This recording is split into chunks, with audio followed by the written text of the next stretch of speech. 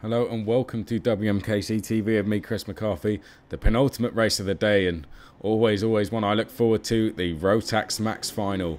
Oh, and there was a problem there. One of the carts, oh, it's got going again. That's good to see. So yeah, the Rotax Max Final here at the Whilton Mill Circuit in Northampton. And you can see, in Daventry rather, just near Northampton. And on pole position, again, is Danny Russell. So, making a habit of being on pole, isn't he? So Danny Russell will be on pole. Rob Guilford alongside him in second.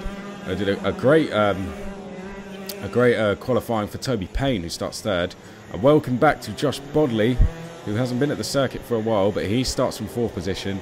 On the third row, we have Wood and Turner. So it's sure to be a cracker. This Rotax Max Final. 25 of them entered. Really looking forward to this. See Bobby Neal there towards the back. Look out for him and Kieran Gifford coming through. Both very quick drivers. So here we go. Will we get a first time start? Danny Russell leading them round. They should be coming into shot any second now. Here they come. So will we get away first time? Looks like a nice and even start. And the lights go out and we do. Danny Russell there jumping in the seat. He's had a good start. And oh no, Danny Russell spun. So Danny Russell spins. Bodley's gone off. A couple other drivers going off. So we now have a big gap. Rob Guilford, Toby Payne and Daniel Wood have gone coming up the hill, just trying to see if Danny Russell's got going again and if he was collected, if anyone collected him. I think that's Kieran Gifford in the top of the shot, stopping the top of the hill there. I think we have the red flags. Yes, we do. So, oh, that's probably something to do with that incident at turn 2. I just hope it's nothing too serious. I hope that Danny Russell is okay. I'm not too sure who else got caught up in that. I think Charlie Turner may have been caught up in that. I can't see him there. Kieran Gifford was certainly caught up in it. And so the drivers will be stopped and we will have a full restart. I wonder if Danny Russell and Gifford and Turner can take this, can get going again. I'm not too sure how major their issues were. So there's Danny Russell there in the background.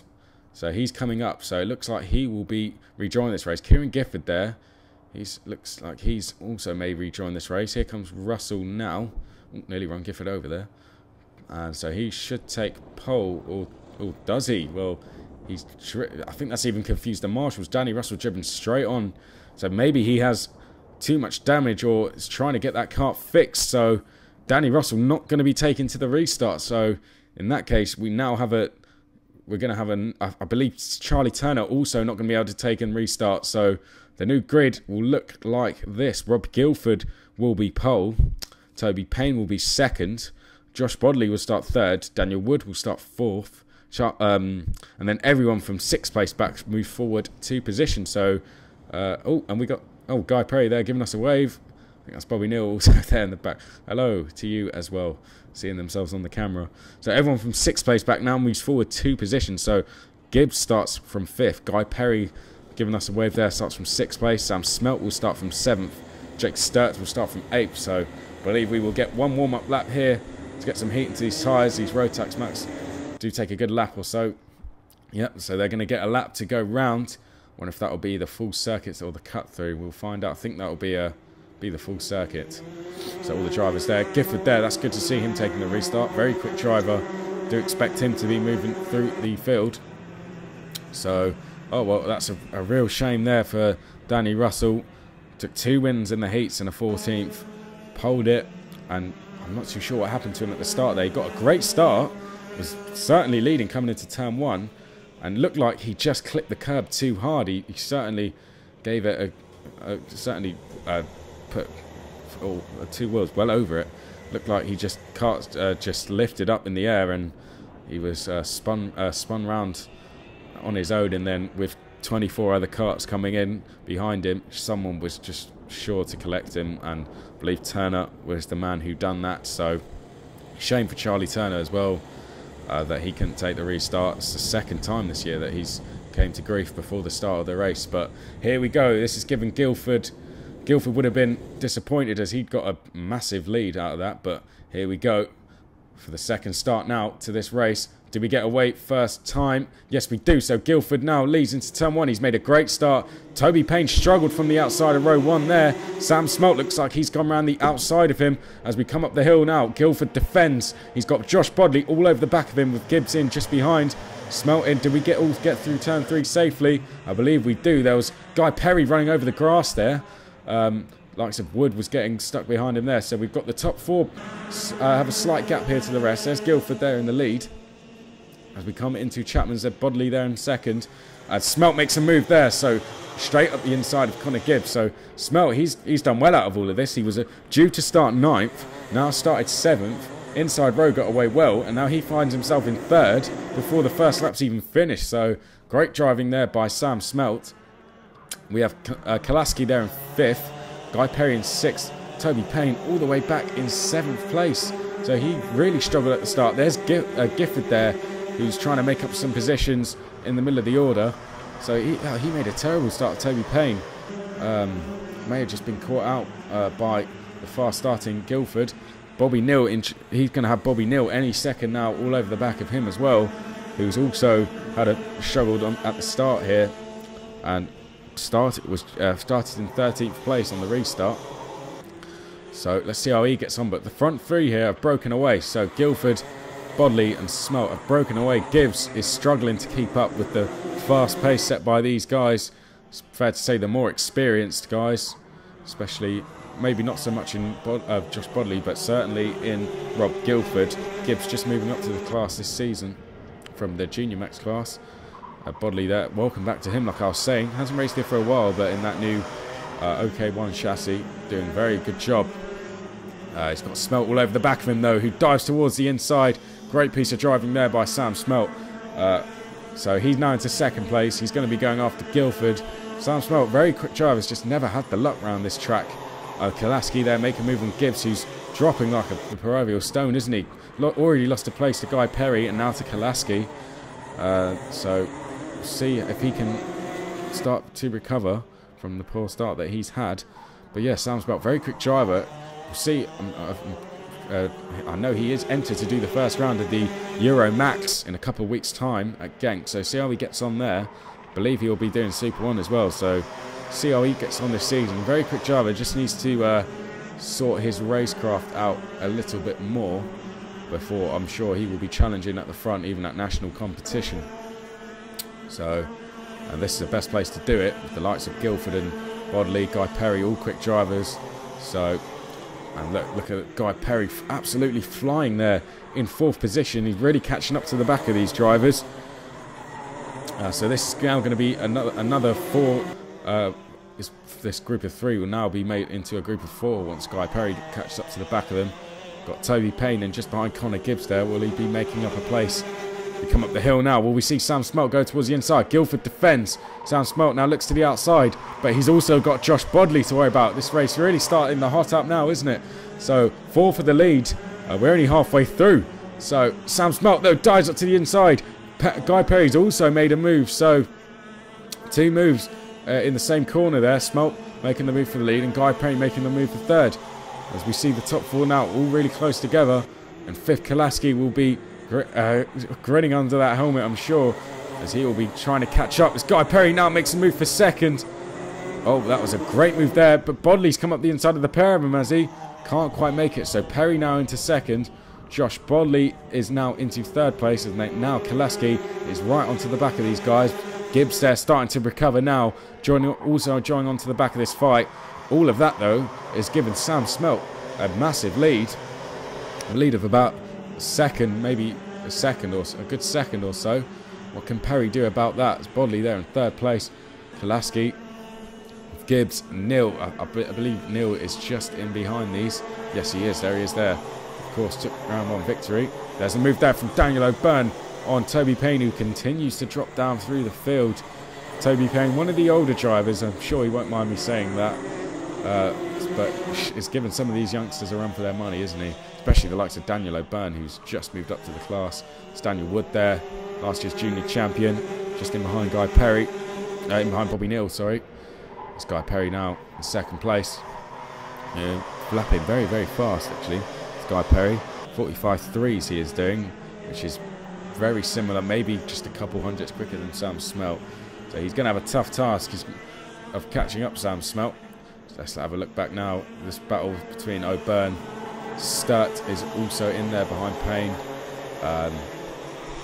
We see him coming forward. The 83 car also in there. Craig Mooney. And you see here the battle for second place continues to develop. Bobby Neal, sure we'll see him start to make some positions up soon. There's Guy Perry now coming up the hill. Sam Smelt doing a great job out in front at the moment. Hasn't made any mistakes so far. He was very good on the brakes going in there, wasn't he? He's going to have to get used to the front brakes when he goes and race out in Europe. Of course, all European competition in the senior class do run with front brakes. So I wonder how he will get on with that transition. I'm sure we'll find out. The Super 1, as I've been mentioning in the other classes, the MSA Super 1 is next week. The Rotax Super 1 isn't till the end of next month. So I believe it may even be the same weekend as our next Stars at Whilton Mill meeting. So a few of these drivers from the class, such as Sam Smelt, Josh Bodley, I believe. I'm not too sure if Guildford's looking at doing national competition or Bobby Neal. I'm not sure if their funds will allow them to do so. But certainly I think Josh Bodley, Guy Perry maybe, and Sam Smelt, I'm sure. I think they will all be featuring there. So we may see them missing next month. Also in Mini Max and Junior Max we will see drivers missing, and Honda Cadet as well. So yeah, and there's Bobby Neal now right on the back of Connor Gibbs as we come into the boot. But he's also got Daniel Wood to worry about in just behind him. So a really interesting battle there developing. Come now, Sam Smelt still leads. Perry second. As we can see, I think Daniel Wood, I think they've both passed him. Yes, they have. So they've both passed Connor Gibbs. That must have been into the second part of the boot. Didn't look close enough down the straight. See Bobby Neal just giving them a push signal there. Neal, a very experienced driver now, at club level especially. He's won a championship or two in his time, I believe. And the Anglian Cup as well. 2012 won the Anglian Trophy. I was competing in that myself. And yeah, Bobby Neal, great driver, great to race against as well. He's a great guy. Very well liked around the paddock. So racing for the MLC Motorsport team, run by Lee Murray, former driver himself. And he's got a great setup there. Like I think Guy Perry also runs with them. Josh Hatton won the championship with them 2012. So yeah, good bunch of guys they got down there. And let's concentrate now back on this battle for second, because Kolaski has been well and truly dropped. Any chance of him joining this battle has gone really. So Smelt still leads, and we've got Perry, Bodley and Guildford. Now who's going to be missing out on a podium, because there's only going to be 2 spots left if they cannot catch on to the back of Smelt. So who's it going to be that misses out? Wouldn't like to put money on it, would you? Could be any one of these drivers who take podium positions. Got a back marker there coming up. It's the 95 of Brad Diaz. Shouldn't be too much of a problem. Come up the hill now. Josh Bodley looks like he's got the run. Perry now starts to worry about Bodley, but yellow flag, so didn't have to defend there. So as we come to the business end of things now, Perry will just start to be getting more concerned. I think he knows that he does not have the pace to catch Smelt and defends. Bodley looks to do the switchback, but now Guildford's come up the inside of the pair of them. The 3 across into turn 7, but Perry manages to hold on. Guildford goes through into 3rd place. Bodley still there in 4th place. Perry still defending. He's really wants to settle for this 2nd place now, doesn't he? So will we see any more changes? Bodley looks like he's got the run for 3rd there, and he takes through that 3rd. So Perry, that's going to give him a bit of breathing space. Won't need to defend going up the hill this time. So now that's just brought Kolaski all of a sudden back into play. So you can see how quickly things can change in karting, especially here at Whilton Mill. As I've been mentioning, not many straights, just corner after corner after corner. So when you start defending, you find you're defending constantly because there's nowhere to really have a rest. And that just means once you start defending, things can just change very quickly. The time you lose from defending can be quite significant. You see Wood there all over the back. It's good to see Diaz getting out of the way politely there. And he's all over the back of Kolaski. And what's happened to Guildford? He's slowing up here all of a sudden.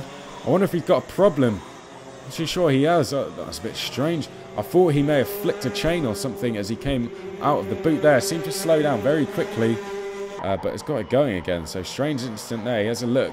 Daniel Wood now makes a move on Kolaski for 5th position. So great driving there by Wood. So now let's spread things out slightly at the front where we did have a 3-way battle for 2nd. Things look a bit more settled now. Perry still has Bodley right just in behind, but only a few laps to go as Guilford now defends coming into turn 8. Wood all over the back of him, but Wood makes a slight mistake there, which gives Guilford just a little bit of breathing space. Kolaski, now Neil making a move on his teammate.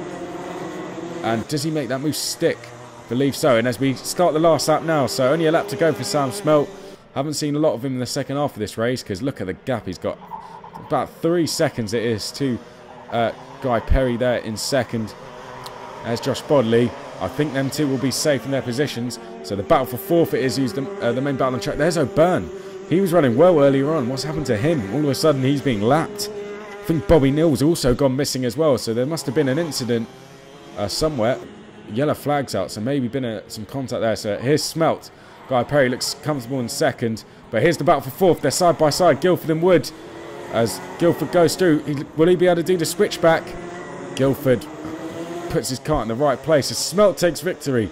Guy Perry takes 2nd. Bodley 3rd. Guilford takes 4th. Wood takes 5th. Kolaski 6th. Toby Payne 7th. And it was the 83 who finished in, of Craig Mooney, who finished in 7th place. But post-race, Guy Perry was excluded for being underweight. So, wow, it couldn't have been a lot in it. So Guy Perry excluded from the result. That's a real shame, really. Drove a fantastic race. So that changes the order now. So Sam Smelt still takes victory, and deservingly so. Josh Bodley now moves up to 2nd. Guilford 3rd. Wood finishes in 4th place. Kolaski 5th. Toby Payne 6th. Mooney 7th. Sturt in 8th. Marcus Pett in 9th. And David Wright in 10th place. So, well, great Rotax Max final there. Well done to Sam Smelt. Good luck to him in Genk. And good luck to him at Super 1 and everyone else competing. We will keep an eye on how they all get on. Well done to Josh Bodley on his return for 2nd. And Guilford, the very consistent driver, always up the front. So it's going to be interesting to see how this championship goes on. Any one of 5 or 6 drivers could take it. You can follow it all here on WMKC TV. The next race on track is the final race for round 3, the Honda Cadet final.